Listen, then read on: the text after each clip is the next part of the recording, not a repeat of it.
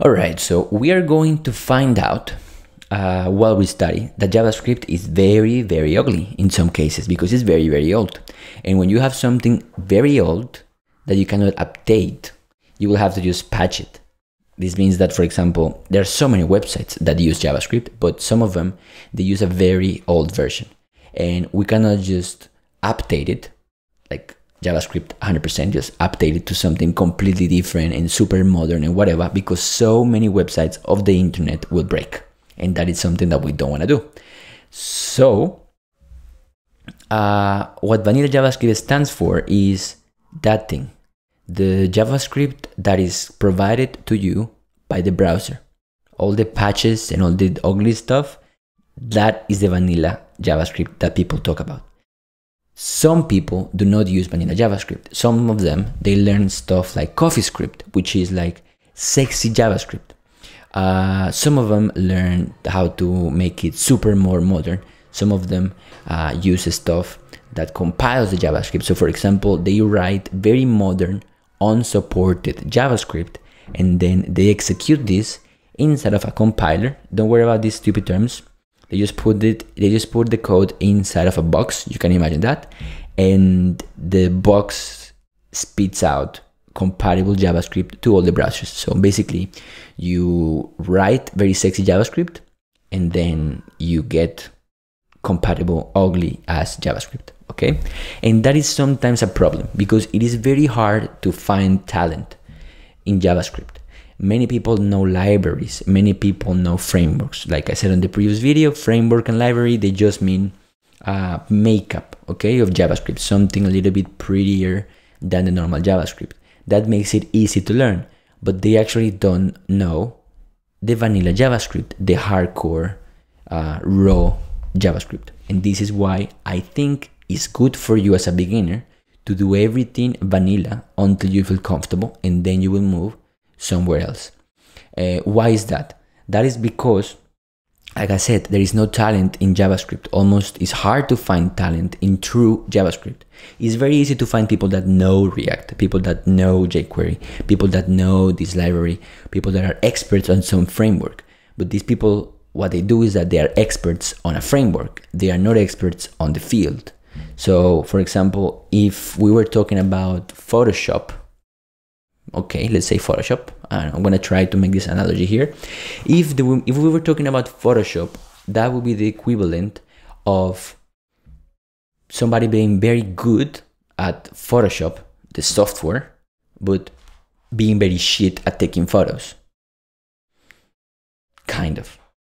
So they can use the tool, but they don't know the essence.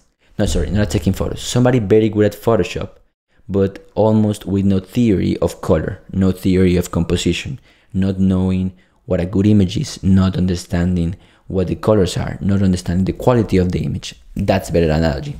So that is basically what happens on the JavaScript world, and is that there is no talent for VanillaJS, and that's why I want you to learn it. There is this website, it's vanillajs.com, that is a parody website. It's not a true website because it says vanilla is a fast JavaScript framework. It's used by Facebook, Google, YouTube, Yahoo, Wikipedia, all the big names. But it's actually true because it's just JavaScript. That's why everybody has to use it. And they say here, do you want to try VanillaJS? Awesome. Choose exactly what you need. So you can customize your VanillaJS. What else do you want? I want this. I want this. I want this. I want this, I want this, I want everything. Let's say I want everything. And the complete size is 0 bytes. That's it. Now, this is just a funny website because many people make their own library and they want you to download it and stuff. So I will show you one example of how it looks like. Don't get scared yet, but I know you know HTML, right? So you know what an ID is. So for example, if I want to get an ID on JavaScript, like for example, if I want to go to HTML file and I want to grab one ID using JavaScript, I will have to use this. Okay, but if I use something like Dojo, I will have to use this. If I use Prototype.js, I will use this. If I use jQuery, I will use this. If I use Yahoo UI, I will do this. Mode tools, I will do this. And all of them are a makeup for the same line, which is this one. All right. So this is why I'm not teaching you jQuery.js or Dojo, because I don't want to teach you the makeup. I want to teach you the actual thing. So all of these fuckers, all of them, translate to this one. And as you can see, of course, normal JavaScript is fucking fast. This thing can do 12 million operations per second. That is fucking good. Okay. So yeah, that's it. That is vanilla JavaScript, and that is why we have to learn it. If you become a very good vanilla JavaScript developer and you understand what the language is about and you understand vanilla JavaScript, you will have almost no problems if you want to jump from vanilla JavaScript to something like React. You will have no problems if you want to jump from vanilla JavaScript to making stuff and video games using, I don't know, Impact.js or Phaser. You will understand almost any library that you come across. If you want to do some the 3D stuff that we saw that is made with 3.js, so you can just do that. You can just go right into that, because you will know the language where everything on the web is based on. And that is the key point of this. If you learn vanilla JavaScript, you will learn the language that everything on the web is based on. It's not a beautiful language. It's not the most elegant one. It has many what the fuck things. We will see them later.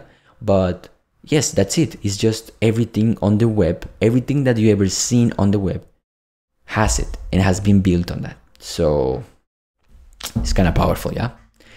That's it, I think, for this introduction of JavaScript. If you are not convinced that you should learn JavaScript, then I'm sorry. I'm not a good salesman of JavaScript.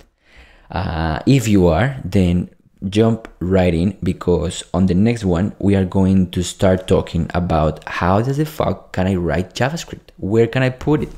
See you on the next one. Bye bye.